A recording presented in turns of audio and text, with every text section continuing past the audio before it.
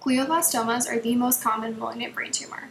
Over 61% of them occur within the forelobes of the brain, with 25% of those 61% occurring within the frontal lobe. Glioblastomas are typically classified into two types. The primary type arises de novo with no known precursor, but the secondary type arises due to transformation of a previously existing low-grade tumor. These tumors can be further categorized into four subtypes: classical, neural, proneural, and mesenchymal. I will not be discussing the depths of these subtypes in this video, but more information about these can be found in the article linked in the notes section below. Interruption in our physiologic signaling pathways plays a significant role in the development of cancer. When it comes to glioblastomas, there are many pathways that can be disrupted. However, there are three distinctive pathways that current literature seems to pay the most attention to.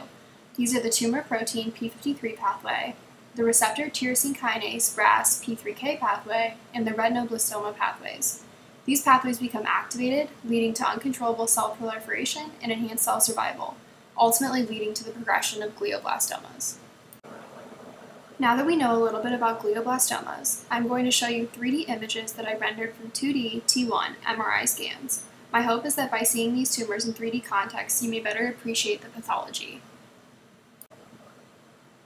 In this specific dataset, the brain has been colored red, the tumor itself is green, and the cystic component is orange.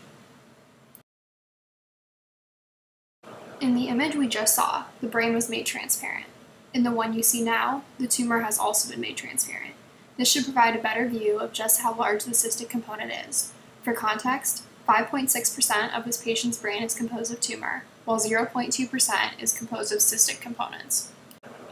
The median age of patients who present with glioblastomas is around 64 years old. Presentation varies greatly depending on size and location of mass, but 25% of patients do have seizures as presenting symptoms. Common symptoms include increased intracranial pressure leading to headache and neurologic deficits. The average prognosis is around 15 months. Common complications include peritumoral edema, venous thromboembolism, seizures, and cognitive dysfunction. When treating glioblastomas, current literature seems to agree on a treatment plan. The first step taken is maximal surgical resection.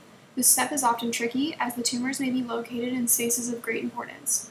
For instance, if the tumor is somewhere near areas necessary for motor function or speech control, surgery is risky. However, many studies have shown its importance despite its great risk. The surgical resection is then followed by a combo radiation and chemotherapy treatment plan utilizing temozolomide. Temozolomide, also known as Temodar, is an oral alkylating agent. Now that we have talked about current treatment, I'm going to show a real-life example of what that treatment can do. The first 3D rendered images I showed you were taken of a patient in 2006. The next set of images I will show are of that same patient in 2007, approximately 1 year after his original diagnosis. While the study was anonymized and the treatment plan utilized for this specific patient is unknown, it is safe to assume that he may have been treated with a similar regimen. Like before, the first image showed the tumor and cystic components with the brain transparent around them.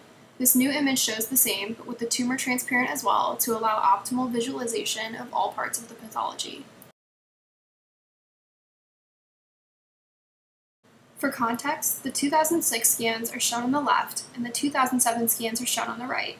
The left shows 5.7% of the brain composed of pathology related to the glioblastoma, while the right shows only 1.7% of pathologic material.